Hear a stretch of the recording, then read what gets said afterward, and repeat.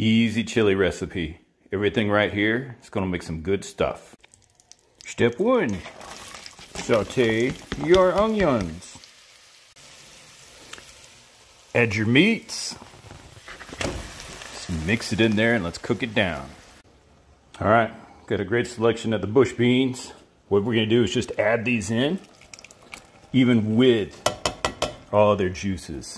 That's what makes this so good. I almost forgot the tomato sauce. And depending on your taste, the green chilies or the jalapenos. All right, last bit of flavor.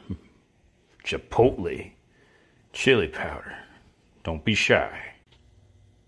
Here we go. We're gonna simmer that down for about 3 or 4 hours. We got Fireman approved 1-pot chili. No mess in the kitchen.